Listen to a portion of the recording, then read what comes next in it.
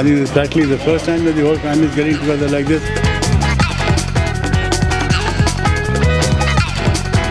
This is an amazing thing that Vogue has accomplished, Vogue India. It's an amazing, amazing thing. The last time such a photograph scene was, a template was sometime in 1969, 1970 when our grandfather, Mr. Kapoor was alive, Ratsa was alive, and a lot of people were there at that point of time. And I was only maybe 13 years old or 14 years old, and we had the entire Kapoor family. After that, after so many years, Vogue India has got all of these people together. It's an awesome moment.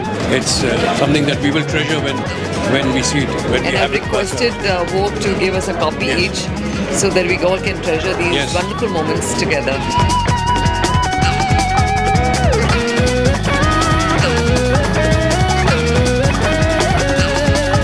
Well, we meet every Sunday. We go to my grandmother's place where she has this amazing spread of food, every every dish, and the entire family comes. We spend the entire day out there, chatting and speaking about each other's work, speaking about experiences, just hearing them and hearing the times that, when Shami Kapoor was an actor and Shashi Kapoor was an actor, and my grandmother used to tell us stories about my grandfather.